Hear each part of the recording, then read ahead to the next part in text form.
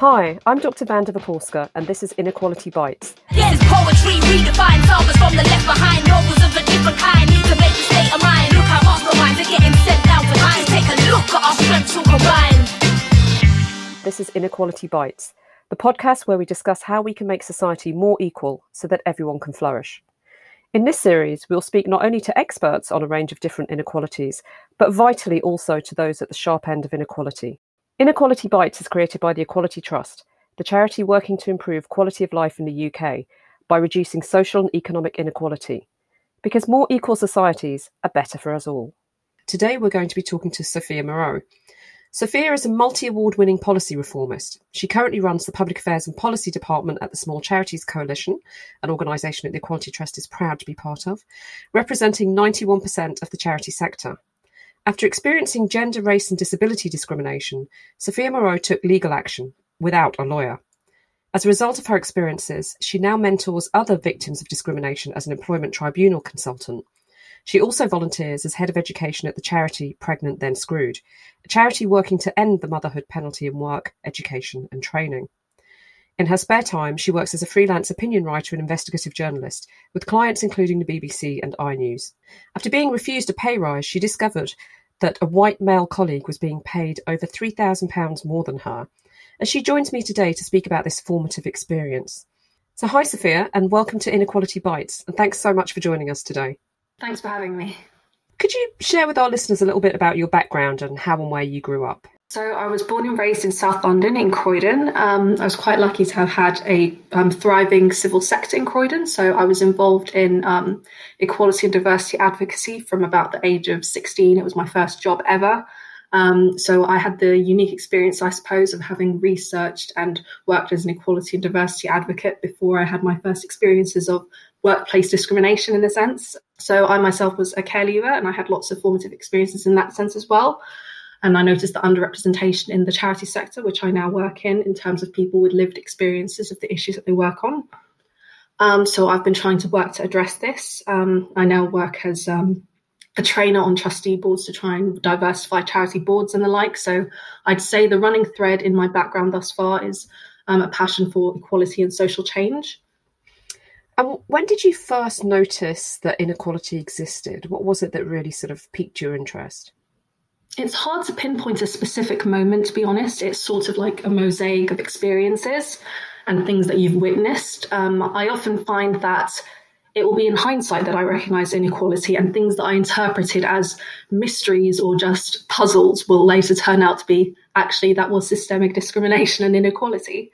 It can be as small as, so I was a young carer, for example, and realising all the places that my grandmother, who was disabled, could not access physically, and just kind of having accepted that as life, but as very, very limiting as well. And growing up to understand and also realising that I was disabled myself and understanding that that's actually not acceptable and it's not necessary and life should be accessible. It's the lack of access that is what disables you, not your impairment itself. So I'd say in terms of the first big experience for me as an individual, the one that is probably going to hit first would probably be in terms of the pay inequality that I experienced. So I'd been working for a few years at that point, but I was about 19 years old and I was working in an officer role in a county council in the government. And it was advertised with a pay scale, as jobs often are. I had about 2 years of relevant experience at that point in similar roles, but I was offered at the lowest end of the pay scale. And I was told that it was due to my experience and that was just standard. A few weeks into the role, I actually found out that a white male colleague who was around the same age as me and actually had less relevant experience and fewer responsibilities was being paid roughly $3,000 more a year. So for reference, our job specs were identical. I just had a more specialised remit that actually had more complex clients. So there was no practical justification for this disparity. And at the time, of course, even though I had been doing some equality-related work at that point, I didn't yet have the personal confidence to call a problem by its name, which was discrimination. So I tried to actually raise the point after having kind of sat with it for a few days after he mentioned casually what he was paid during our lunch break. And then I decided to raise it first with the recruiter for my role, whom I was still in contact with, because I understood that they had recruited him as well. And they spitballed different ideas, including perhaps it's because of your age or his role is slightly different to yours, not realizing that his is different in a way that actually warrants less pay, not more. So yes, I suppose realising that there was no excuse for what happened was probably my first in-your-face example of discrimination, although I had observed countless more beforehand.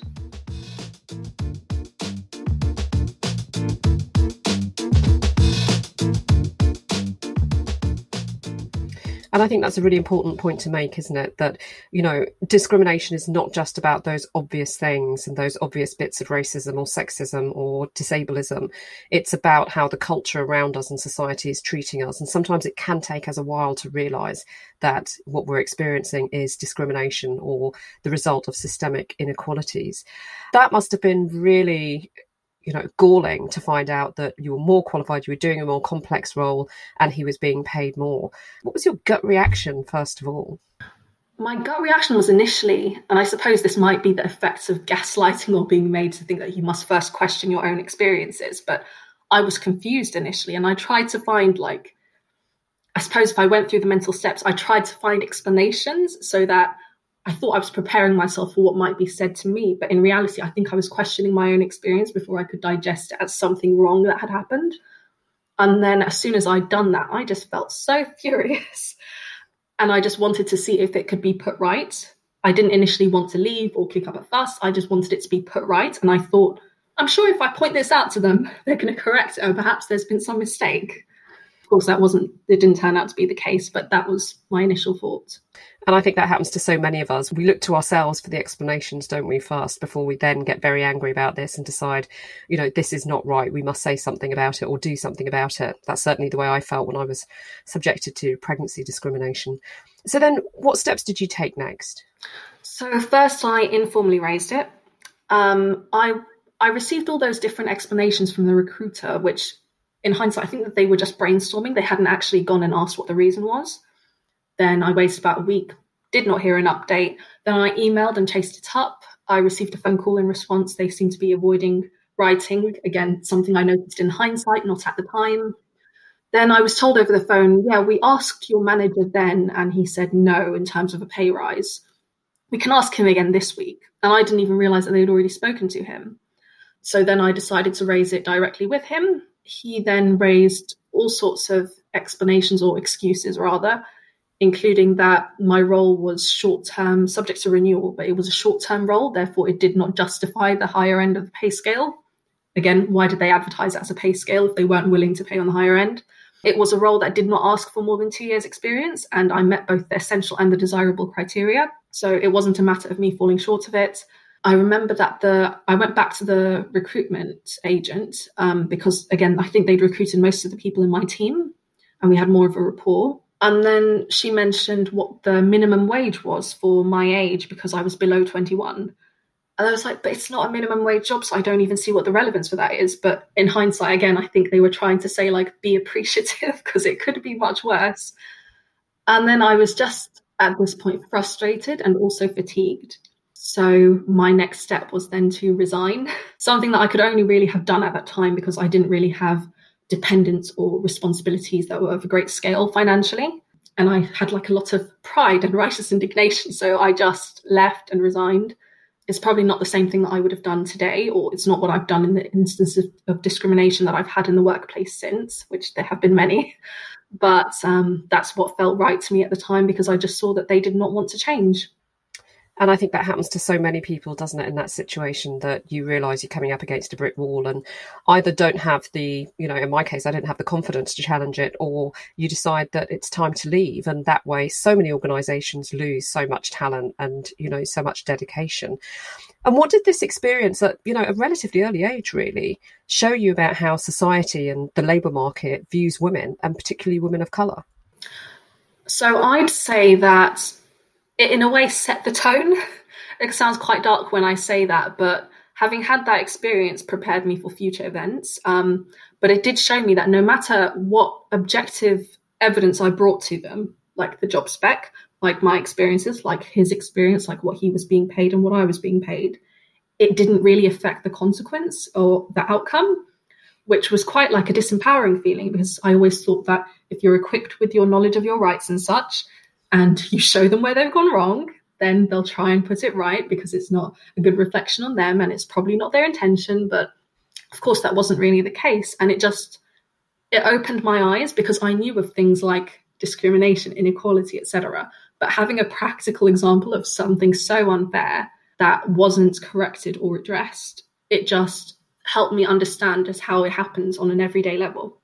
And I think, there'll be lots of listeners nodding along there, in sympathy and empathy, having been through similar things. And I think, I certainly wish that, it's a case of if I knew now what I knew then, I would have done things differently in my case. But do you think you would go back and do anything differently if you could from that particular experience? Yes, I would. So at the time, I did resign because I thought they won't change, and the effort it would take for them to change will far exceed any paid hours I have in this job. But knowing what I know now and having had the subsequent experiences that I've had, I now see through my present eyes that I had a clear-cut case of unequal pay, and I should have really taken that. I should have joined a union for one. I should have taken that to a lawyer. And I should have stayed and challenged it, even if it was an unhealthy environment and the like, simply because it's unjust. And also it was public sector. So that has, I feel, an additional layer of responsibility. And the nature of the work that I was doing was dealing with people who had protected characteristics as well. So I feel that I used the fact that I didn't have financial responsibilities and such as a reason why it was okay for me to resign. And I wouldn't fault anyone in that position who did resign. It's never a bad thing to choose to save yourself, and you shouldn't sacrifice yourself in order to correct their wrong. But that also meant, because in the times that I've challenged it since, I have had caring responsibilities. I have had a child while I've been litigating on these issues.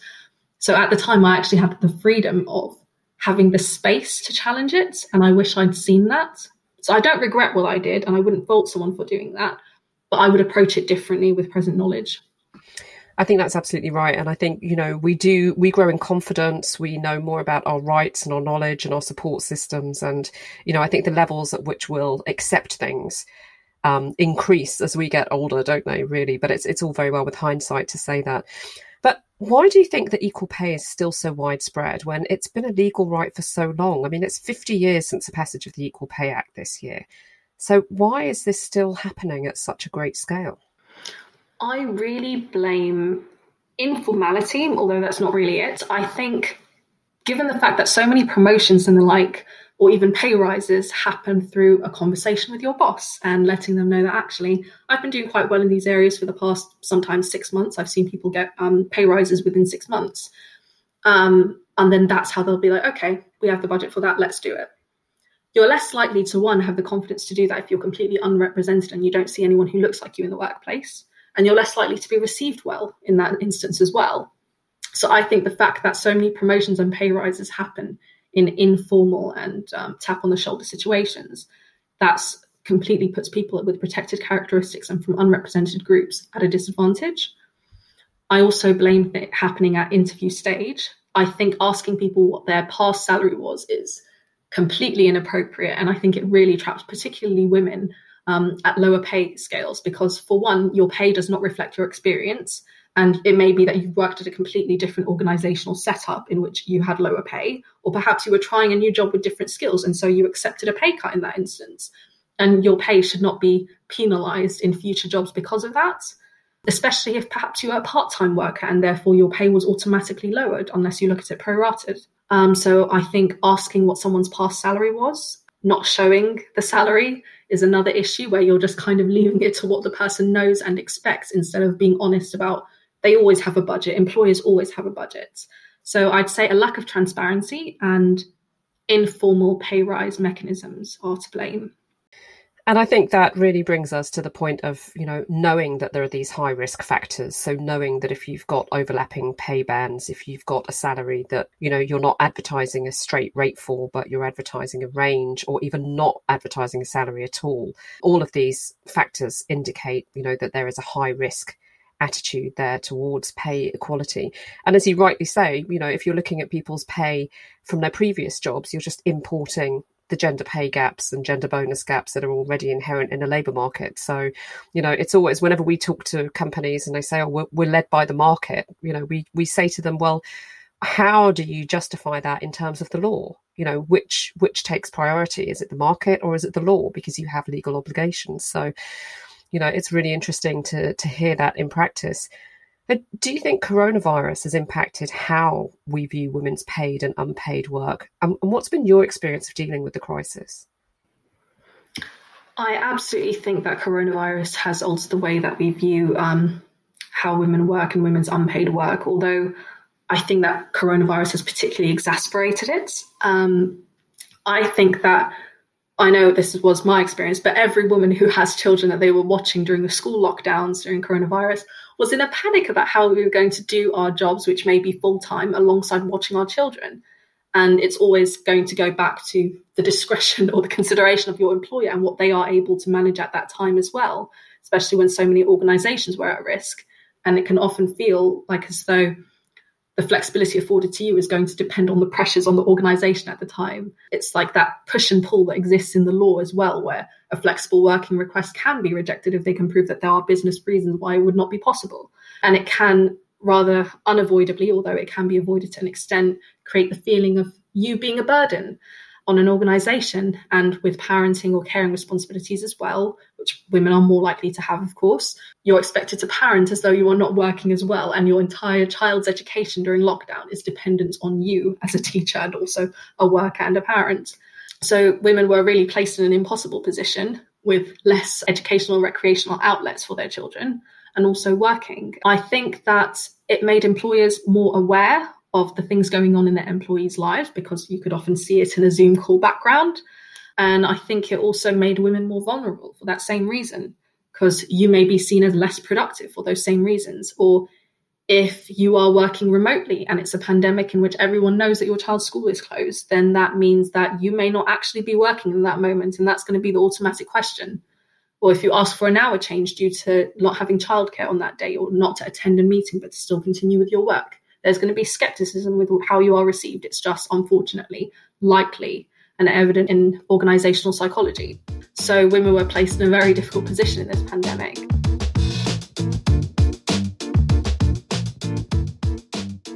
Thanks for listening to Inequality Bites. If you're enjoying today's podcast, would you consider donating the cost of a cup of coffee or lunch to the Equality Trust?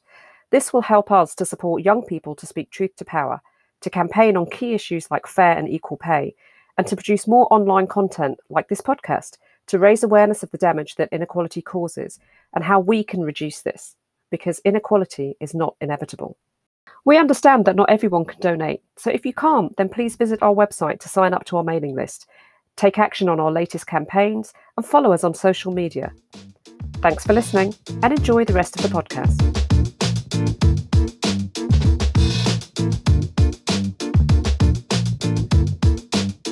So if you could do one thing to make working life better for women, what would you do?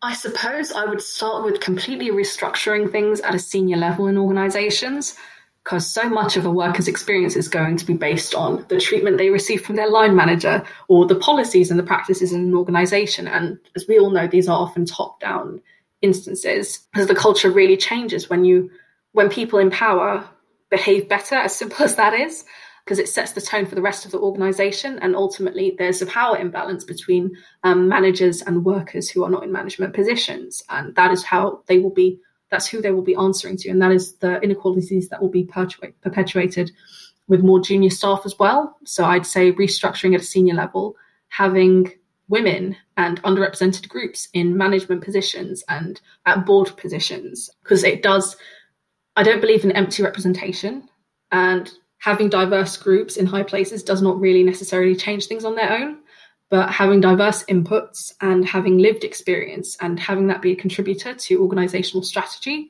will have a material impact on the experiences of people working in an organisation. And diversity is proven to also improve on things like return on investment. So there's a business case for it as well. So that would be the starting point for me. And what role do you think men can play in all this? Because we've talked about discrimination, we've talked about inequalities in terms of the workplace, and we can't avoid the subject that, let's face it, in most workplaces, men do hold far more power than women. So what can men do?